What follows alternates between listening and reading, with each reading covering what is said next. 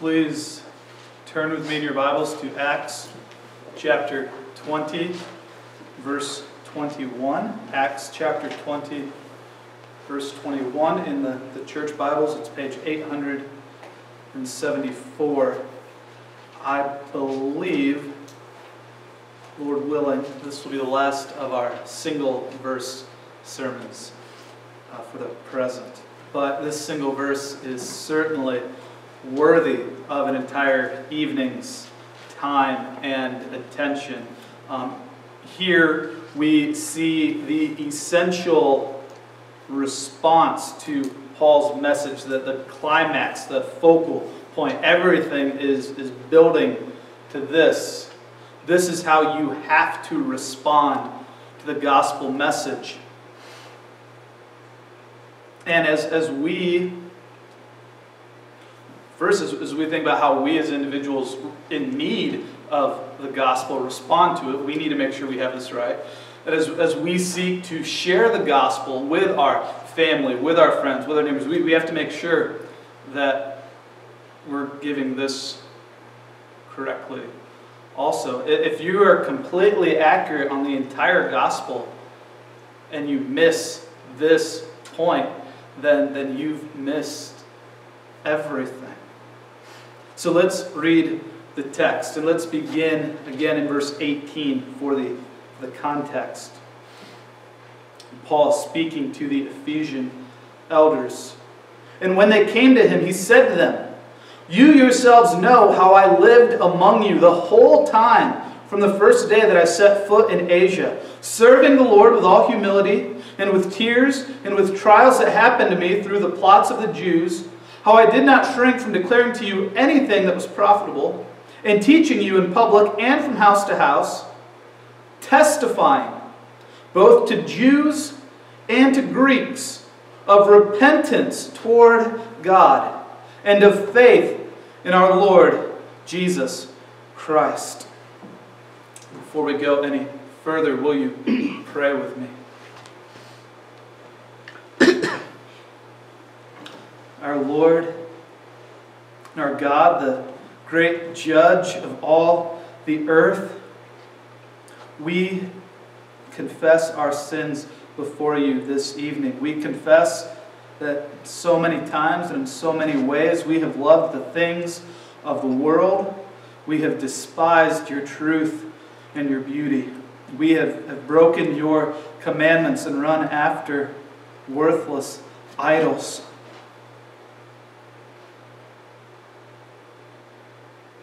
We come from a long line of men and women who have hated you and loved the world. Lord, we know that we are by nature children of wrath, that we deserve eternal death, but you love us. You sent your Son into the world to live for us and to die for us and to live again for us. You've brought us eternal life through the gospel of your Son, and you command us to repent and believe.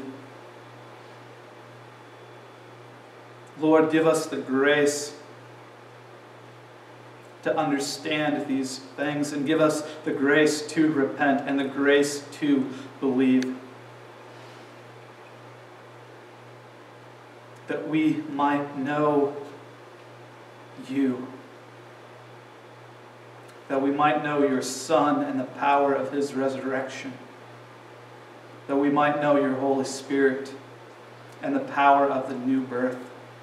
We ask these things in Jesus' name. Amen.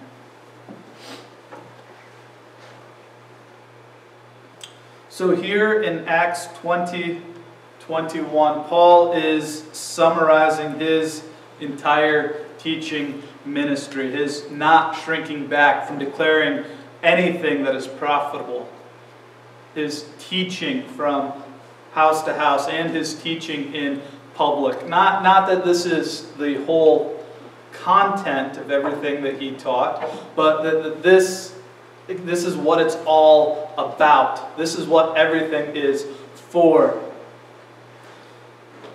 Testifying both to Jews and to Greeks of repentance toward God and of faith in our Lord Jesus Christ. So we read last week in Mark chapter 1, Mark summarizes Jesus' teaching ministry in the exact same language. Mark 1 verses 14 and 15. He says, "Now after John was arrested, Jesus came into Galilee, proclaiming the gospel of God and saying, 'The time is fulfilled, and the kingdom of God is at hand. Repent and believe in the gospel.'"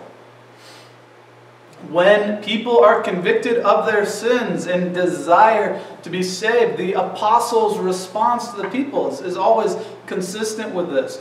When Paul was in jail in Philippi and released by the power of God, and the Philippian jailers is overwhelmed with the truth of this, and he says to Paul, "What must I do to be saved?" And Paul responds, Acts 16:30, "Believe in the Lord Jesus Christ, and you will be saved." On the day of Pentecost, as Peter is preaching with power, Acts chapter 2, the people cry out, "Brothers, what shall we do?" And Peter responds, "Repent and be baptized, every one of you, in the name of Jesus Christ for the forgiveness of your sins, and you will receive the gift of the Holy Spirit."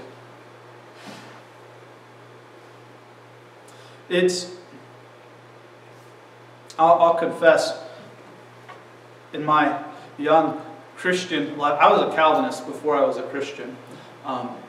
If that doesn't mean anything, that's okay. But I understood from John chapter 3, other places, that you have to be born again. And that it's only by the grace of God that we can come to repent and believe. But being rather ignorant beyond that point, I faced this real struggle in sharing the gospel, because I'd get to the end of sharing the gospel and you have to be born again. Okay, what does that mean, Nathan? And well, the Holy Spirit has to do it. And you end up in this place where you just kind of feel stuck, and you're just sitting here and, okay, well, if I can't make myself be born again, and you can't, then just wait for God to do something. But that's not the example we see through the book of Acts. We do it. We must be born again. We must be born again. But the required human response is not wait and hope that you'll be born again. It's repent and believe in the gospel. That's what we have to urge people to do as we share the gospel. Repent and believe. If they do that, then we know that they have been born again. Now, if you're a sharp-eared listener, you might have noticed that in Acts chapter 16, Paul doesn't mention repentance. He just says believe. And in Acts chapter 2, Peter doesn't mention belief. He just says repent. There's no contradiction between Peter's preaching and Paul's preaching. You know, Paul himself right here is saying, testifying of repentance and belief. We'll talk about this a little more later, but we need to understand repentance and faith are inextricably connected to each other. Very simple, very common, very good. They're opposite sides of the same coin. You can look at heads, you can look at tails, you can see how they're distinct from each other. They're not the same thing, but you can't just take the head side of the coin. The tail side is always going to come with you. So it is with repentance and faith. There is no true repentance without true faith, and there's no true faith without true repentance. Again, in a few moments, we'll look in more detail about what both of those things are. We'll examine both sides of the coin. But there's two things I want to cover before we get to those questions. What is repentance and what is faith? The first question we need to see is who is repentance and faith for? or who needs to repent and believe. We see right here in the text, Paul says, testifying or solemnly testifying to both Jews and to Greeks of repentance towards God and faith in our Lord Jesus Christ. Both Jews and Greeks need to hear this message. And we shouldn't think that, well, okay, I'm not Jewish and I'm not Greek. I'm American. Or if we trace my ancestry back somewhat, then I'm Irish or German or French or Kenyan or Colombian.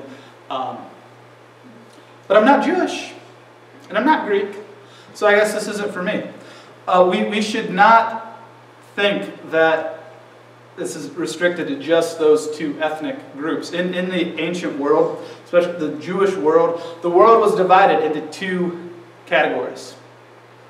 During the Cold War, we had the first world, Western democracy. We had the second world, which was the Soviet Union. And then we had the third world, which were the poor countries not attached to either one. Right? The Jews had a two-world system. There were the Jews, and there was everybody else. You were Goyim, the people, or the Gentiles. And at this time, Greek culture, even though the Roman Empire was a political system, the Romans had really adopted very much of Greek culture. So if you weren't Jewish, you were just called Greek. It didn't matter if you're actually from Greece, or from Asia Minor, or even from Africa. You weren't Jewish. You're Greek. So this Jew-Greek connection here, it's absolutely everyone. Absolutely everyone. From every place, from every culture, from every socioeconomic background, from every lifestyle. Everyone needs to hear this message to repent and believe. We make a terrible error if we think that repentance is only for those people, whoever those people might be. We're on the last day of Pride Month, and in our society, just right across the river in St. Louis, there's all sorts of parades and celebrations of sexual immorality. And it's easy to see, it should be easy to see, that they need to repent. It's easy to look at certain cities and certain cultures and see the prevalence of drug abuse and violence and illegitimate elections and all these other things. And yeah, those people, they need to repent and believe. They need to hear the gospel.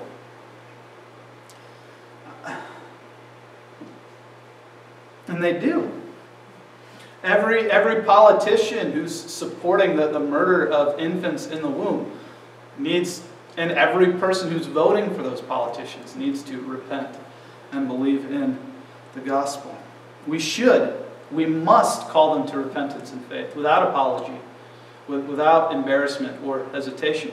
But at the same time, we need to realize that nice, polite, hard-working, middle-class, all-American, conservative family who's friendly to their neighbors and looks after their neighbors' possessions and does well in school and works hard every day, they also need to repent and believe for not living lives devoted to loving the Lord their God with all of their heart, soul, mind, and strength. And for so many of them, pursuing the American dream as though that were God.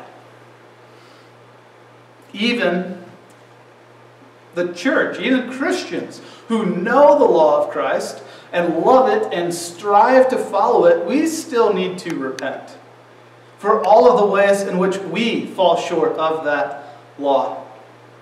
Martin Luther rightly observed in the very first of his 95 Theses, this is what launched the Protestant Reformation in 1517. His first argument with the Catholic Church started this way. When our Lord and Master Jesus Christ said, "Repent," He willed the entire life of believers to be one of repentance. When Jesus said repent, he wasn't referring to a one-time action that moves us from death into life. He willed that believers live, that their entire lives be of repentance. Repentance is a necessity for everyone, Jew and Greek, rich and poor, black and white, Christian and pagan. No one is saved without repentance, and no one who is saved ever stops repenting until we are perfected in Jesus Christ. So as we call others to repent and believe, we must preach the same truth to ourselves. In Mark chapter 2, in our scripture reading this morning, the Pharisees criticized Jesus for eating with tax collectors and sinners. And Jesus responded, those who are sick have no need of, those who are healthy have no need of a physician, but those who are sick. I came not to call the righteous, but sinners. And so often we want to use that, or our society wants to use that as, well, see, Jesus is hanging out with these ungodly people, so I need to go hang out with those ungodly people. When what we need to realize is we are those sinners. The Pharisees aren't righteous. They're sick. They're sinners. They need the grace of Jesus Christ, and so do we. We must repent and believe. Second question is just building on this first one. Why does everyone need to repent and believe? The answer is very simple. Romans 3:23. All have sinned and fall short of the glory of God. Sin is simply defined as any transgression against or lack of conformity to the will of God. So in the Bible study this morning in the book of James, James 4:17, for whoever knows the right thing to do and fails to do it, for him it is sin. Anytime God has told you to do something through His Word and you've failed to do it, you've sinned. Anytime God has said not to do something in His Word, these are the ones we focus on more. Do not murder, do not steal, do not commit adultery, do not bear false witness. Anytime we do any of those things, we sin.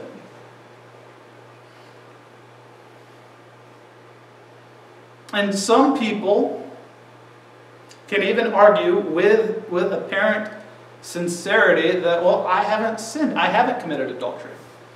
I haven't stolen anything. I haven't murdered anyone. I haven't lied about my neighbor, at least not, as a witness in a court of law. And they can, again, sincerely say, well, no, I haven't done any of those things.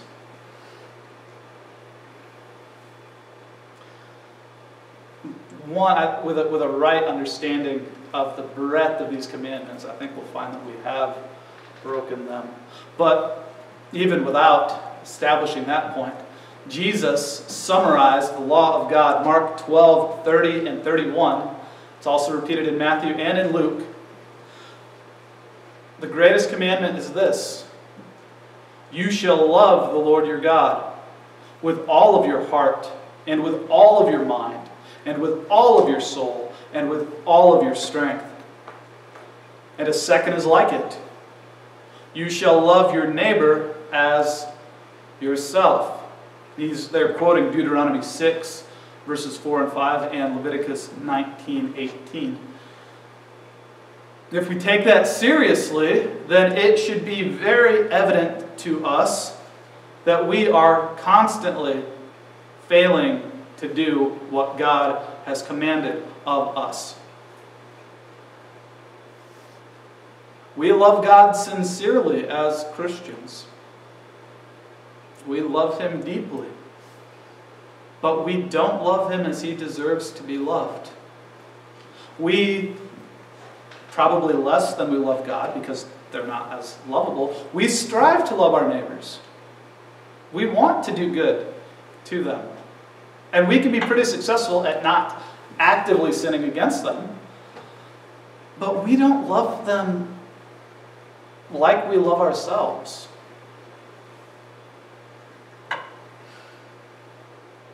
And we can't excuse it just by saying, well, that's impossible. We can't excuse it by saying, well, nobody does that. It's what God commands, and it's what God deserves. And because we're not doing it, we rightly deserve the wrath of God forever and ever. It is sin. We know what we should do, and we're not doing it. Romans 6:23, the wages of sin is death. Therefore, we must repent and repent and repent. The unbeliever needs to repent of whatever external sins they are guilty of. They need to repent of having a heart and a mind that has for so long rejected God's truth and His goodness and His authority. But the Christian also must repent of whatever external sins they are guilty of and of not loving God and their neighbors enough.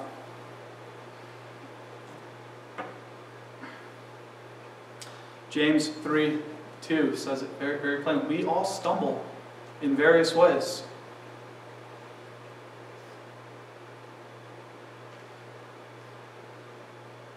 We must repent of all those ways that we stumble. The entire life of believers is to be one of repentance.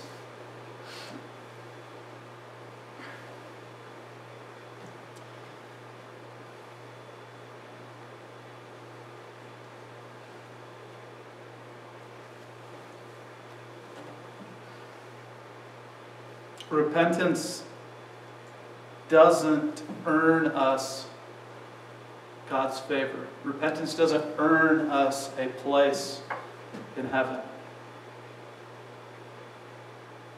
But it does allow us to receive God's grace. Because of our sins, we deserve God's wrath, His anger, His fury. But He's provided a way of salvation for us through His Son, Jesus Christ. God became flesh and dwelt among us, and we have seen His glory.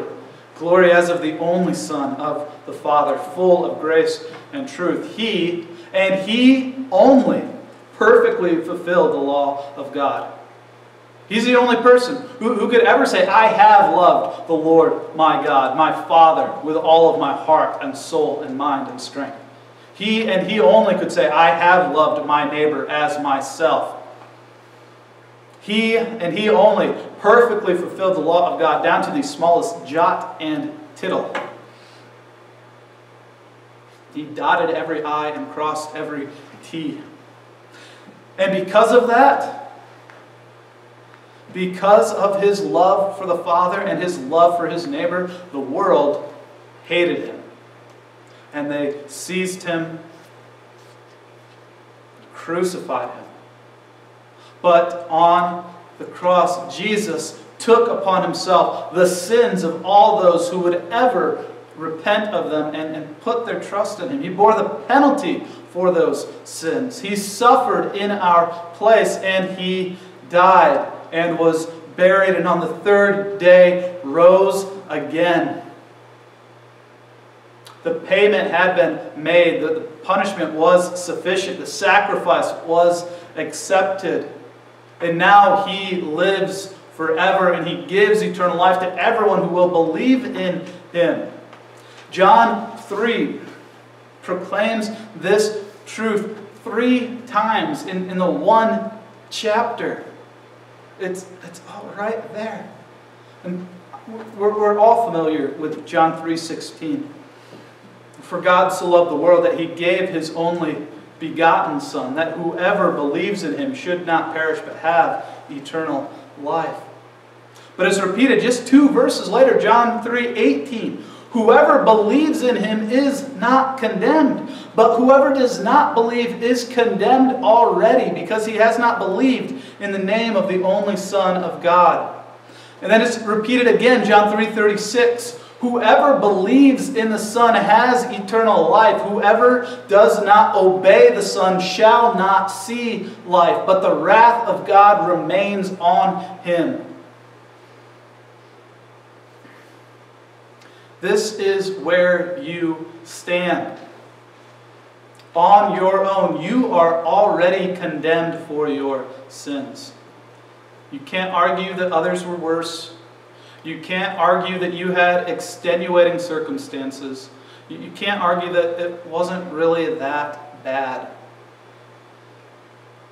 Whoever does not obey the Son shall not see life, but the wrath of God remains on him. It's not going to come upon you if you don't repent and believe. It's going to remain on you because you're already under his wrath.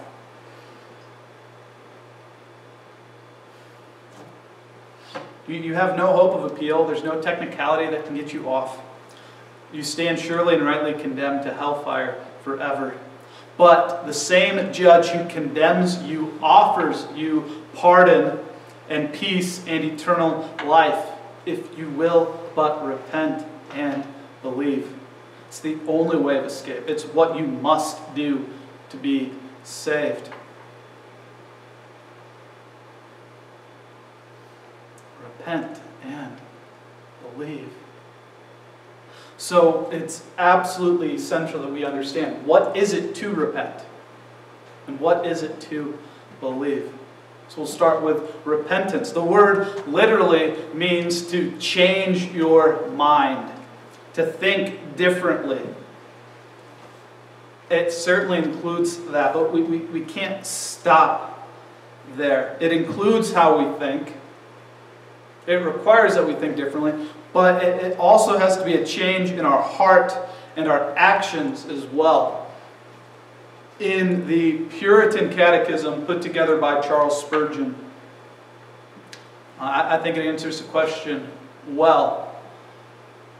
It says, repentance unto life is a saving grace whereby a sinner, out of a true sense of his sins and apprehension of the mercy of God in Christ, does with grief and hatred of his sin turn from it to God, with full purpose to strive after new obedience. I think that's good enough to repeat, so I'm going to. Repentance unto life is a saving grace whereby a sinner, out of a true sense of his sins and apprehension of the mercy of God in Christ, does with grief and hatred turn from his sin to God, with full purpose to strive after new obedience. We change our mind, we change our attitude, we change our direction. True repentance starts with a true sense of our sins. We don't dismiss it anymore. We're not going to minimize it. We're not going to say it's not a big deal. We're not going to say, well, everybody else does it. We're not going to say it's my parents' fault. It's my husband's fault. It's my wife's fault. It's that other driver's on the road's fault. It's my boss's fault.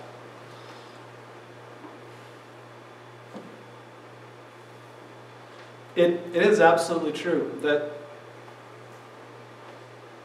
everybody else around you is also sinning. But that doesn't excuse your sin. Your sin is a violation of God's law. Your sin is a rebellion against the God who created the universe and everything in it. The God who created you and sustains your life moment by moment. Against the God who created and gave us good and perfect laws. And through sin, we hate Him and we break His laws and we pursue evil things instead. Do you truly believe? Do you truly feel in your heart that God would be right to send you to hell because of what you have done against Him.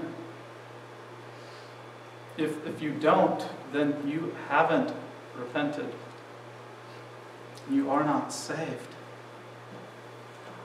This awareness of our guilt, of the sinfulness of sin. Paul says the law came that sin might become sinful beyond measure. This mere awareness of the sinfulness of sin isn't repentance in itself. It's a necessary part of it, this true sense of our sins. But we also have to apprehend the mercy of God in Christ. To apprehend, the only time we really use that in modern English is, police have apprehended a suspect. They've caught him. They've seized him. They have him now. To comprehend or to understand it, we've seized hold of this. I'm not going to let go of this. I understand that there is mercy for me in Jesus Christ. And I'm going to cling to that mercy because it is my only hope for salvation. Just understanding that even though I am a sinner, God loves me.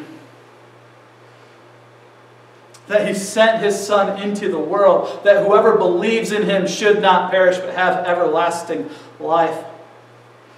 To realize that He sent His Holy Spirit into the world to minister to us, to bring us to this faith and repentance.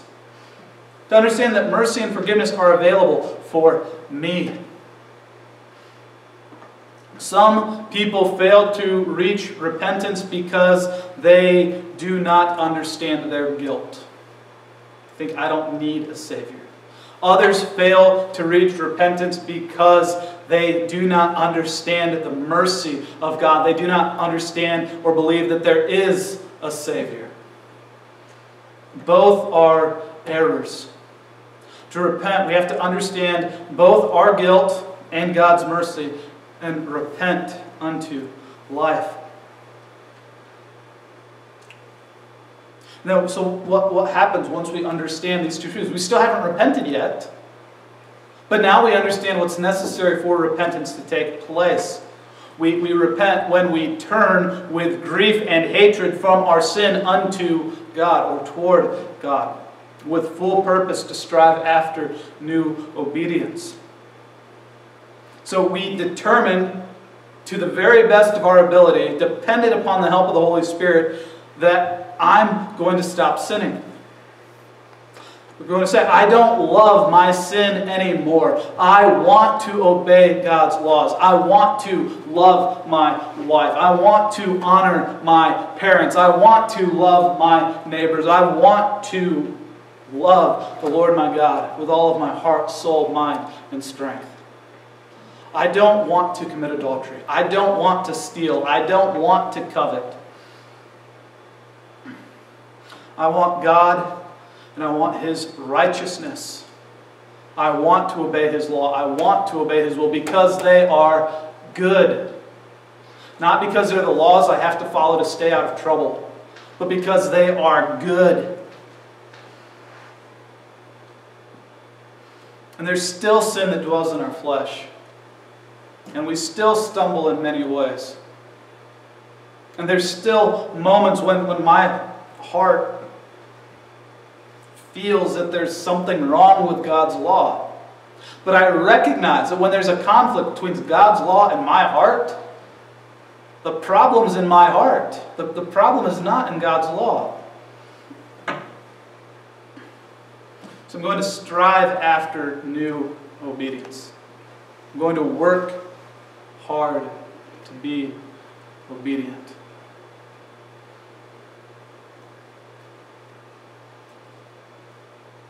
I hate these sins that I used to love. I weep over these sins that I used to love.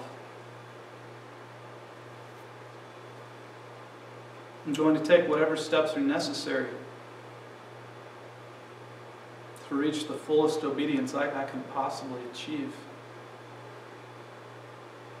That's repentance. It defines the Christian life, both as we enter into it and as we walk with Christ. Have you repented of your sin? Are you repenting of your sin? I think I referenced this just a few weeks ago. I'm going to do it again. The movie Fireproof with Kirk Cameron. The beginning of the movie, Kirk Cameron is not loving his wife very well. He's a successful firefighter. He feels like he just deserves everything, and his wife isn't giving him enough time and attention, and he's finding satisfaction, trying to find satisfaction through his computer instead of through his wife. And throughout at the beginning of the movie, he knows this is wrong and he shouldn't be doing it, and he doesn't want to be caught. But he's still keeping that computer. And then the turning point in the movie, when he really repents of his sin, is when he takes the computer out of the house and he brings out his baseball bat and he smashes it to pieces. And his neighbor just looks at him like he's crazy. But that's repentance. There's so many people, so many young men caught in sin because they have constant access to the internet. And well, I can't give up my smartphone. We've lived for nearly 6,000 years as a human race without smartphones. You can live without a smartphone. If you need a smartphone for your job,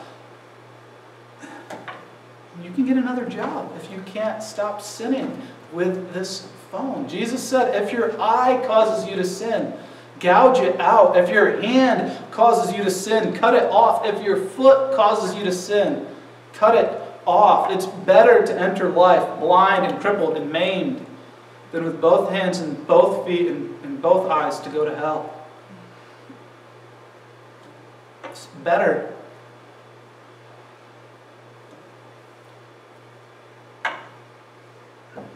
It's better with no smartphone or with no internet connection or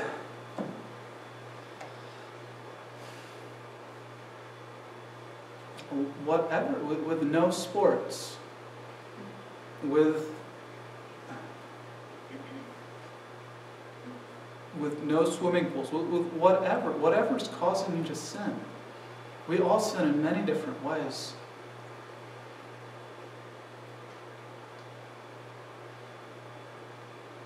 But are we willing to do whatever it takes to fight against those sins?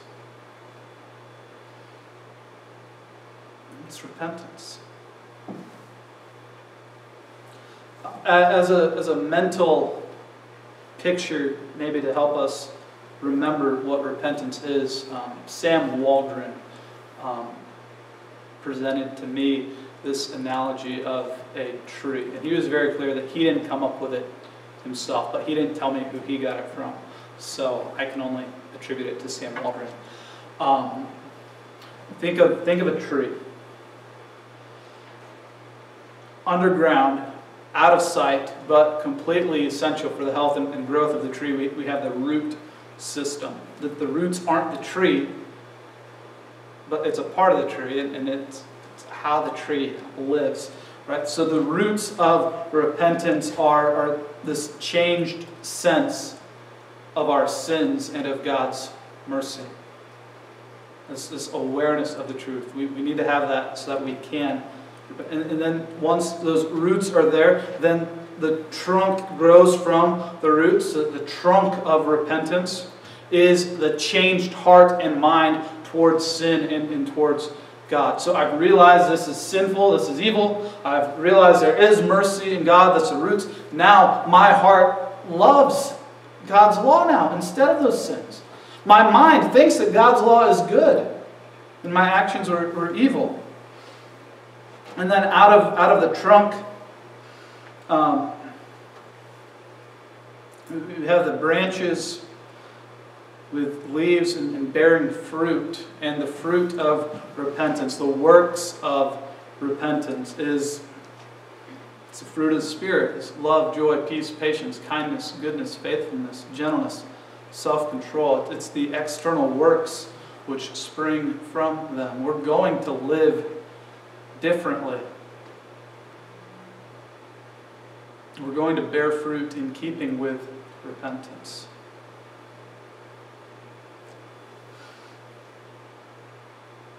So, it helps me remember different aspects of repentance. And maybe it will do so for you as well. Final question for tonight. We've seen what is repentance. What is faith? What does it mean to have faith in our Lord Jesus Christ? The same Puritan catechism I mentioned earlier, it answers that question as well. Faith in Jesus Christ is a saving grace whereby we receive and rest upon Him alone for salvation, as He is set forth in the gospel. Faith in Jesus Christ is a saving grace whereby we receive and rest upon Him alone for salvation, as He is set forth in the gospel. There's almost a danger in saying we're saved by faith alone. It's completely true to say we're saved by faith or through faith alone. But our society can twist so many things, and it makes faith itself a virtue. If we want to be more accurate, we're not saved by faith alone, we're saved by faith in Jesus Christ alone. Our society doesn't have any problem with faith. Our society actively encourages faith in all sorts of things. You need to believe in yourself. You need to believe scientists. You need to believe the mainstream media, not the alternative media, the mainstream media. You need to believe in both political parties. You need to believe in our party, and don't trust that party. They're all liars and hypocrites, and they both say that about each other. We probably shouldn't believe either one of them. You need to believe in your dreams. You need to believe something. Just don't believe in Jesus Christ. That's what our world says. Such a faith as the world promotes will do us no good.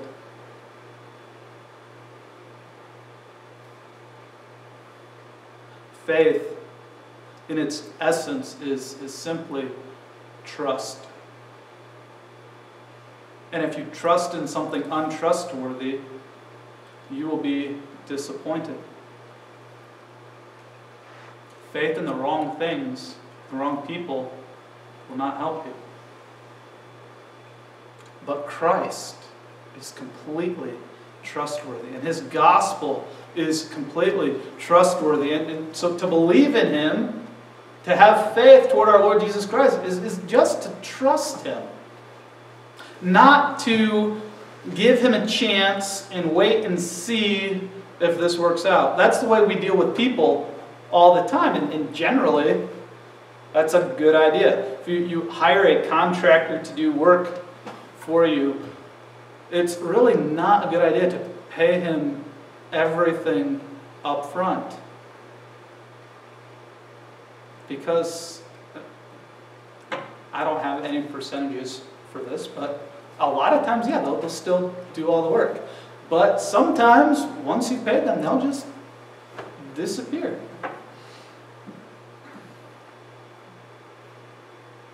Not so with Jesus Christ. We just said that I love the song, Come Ye Sinners, so much. It kills me when I see hymnals that cut off the last two verses. Lo, the incarnate God ascended, pleads the merit of His blood. Venture on Him, venture wholly. Let no other trust intrude. Venture on Him, step upon Him, cast yourself upon Him. Cling to Him and abandon your efforts to save yourself. Faith is, Hebrews 11:1, faith is the assurance of things hoped for, the conviction of things not seen. It's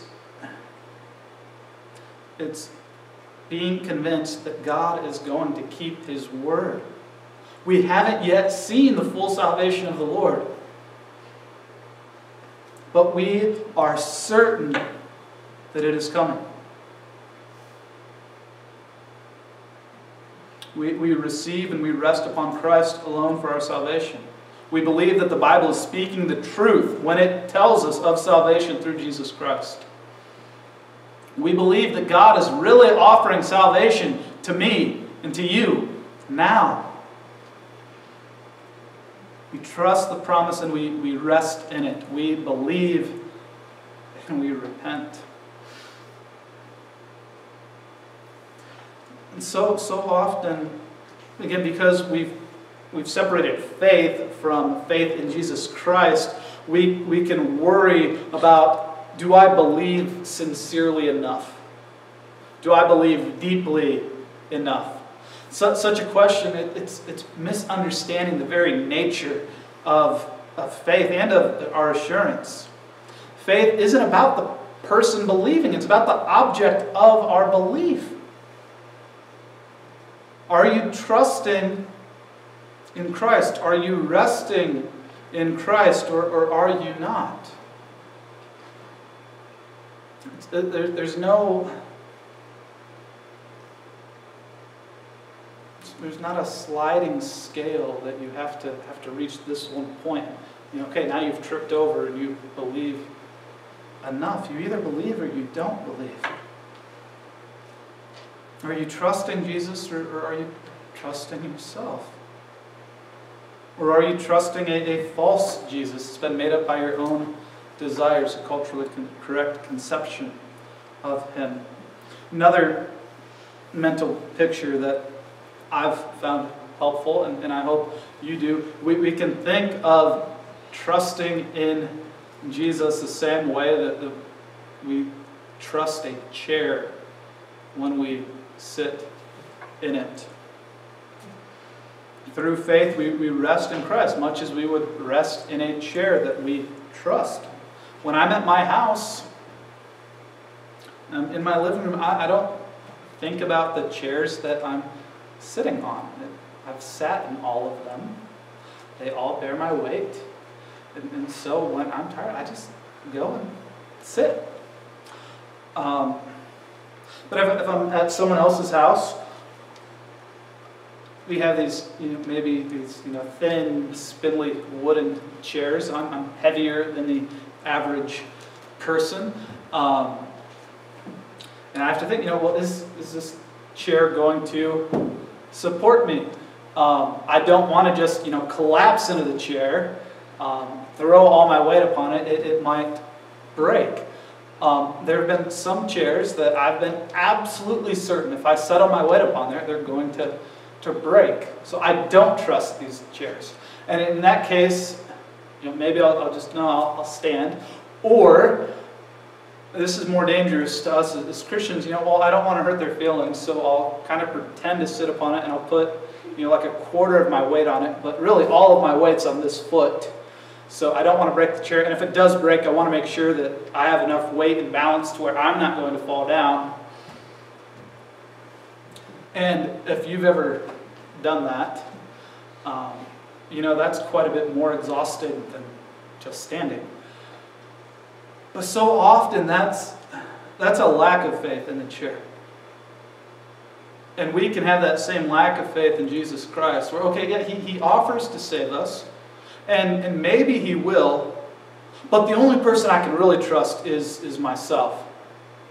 So I'll stand over here and I'll put a little bit of my weight on it, but I've got to make sure that I'm ready to catch myself. And we're receiving no rest from Him. We're not receiving Him. We're not trusting Him. We need to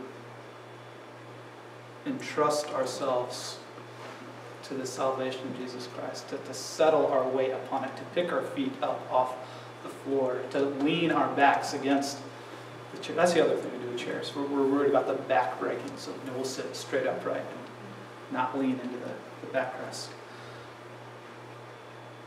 We can settle our weight upon Jesus Christ. We can be completely confident that He will not collapse under us. He will not lose His grip on us. He will not fail to save us. We will not be left to try to save ourselves. He is our strong and sure deliverer, the steadfast anchor of our souls. He will never leave us. He will never forsake us. He will never fail us. He is worthy of our faith. Are you resting in Him?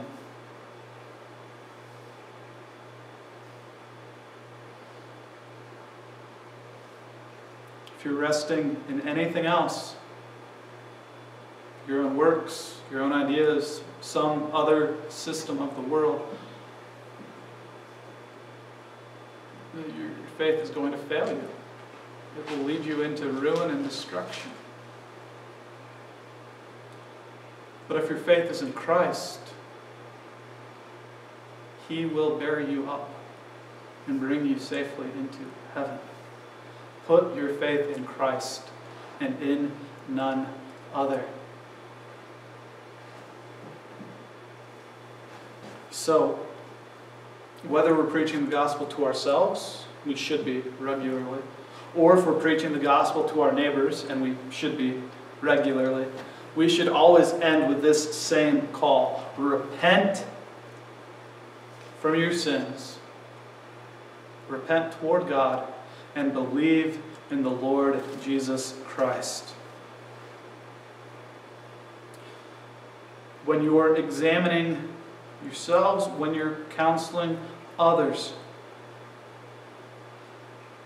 this has to be the question. Not have you repented of your sins. Not have you believed in the Lord Jesus Christ. Are you repenting of your sin? Are you believing in the Lord Jesus Christ?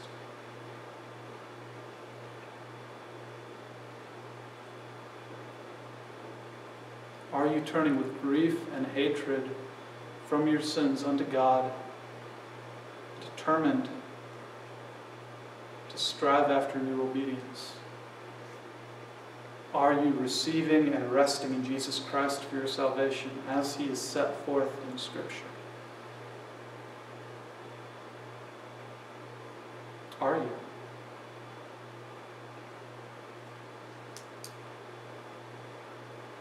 Repent and believe. Let's pray together.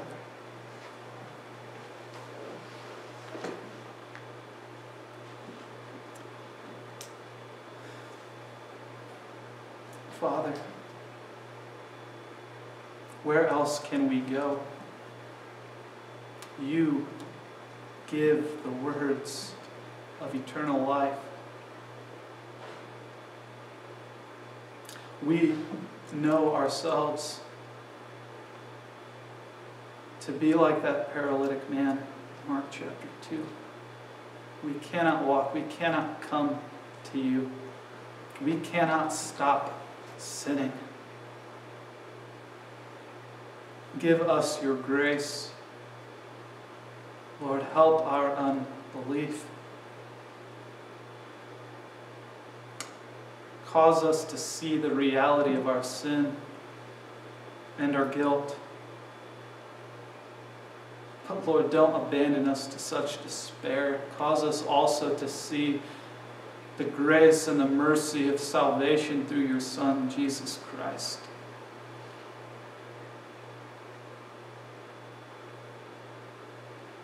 Cause us to preach the gospel without flinching to ourselves and to all those around us.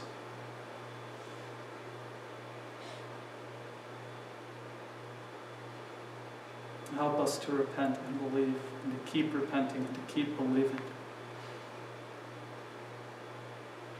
That we might be saved, that our loved ones might be saved, and that you might be glorified. We pray these things in Jesus' name. Amen.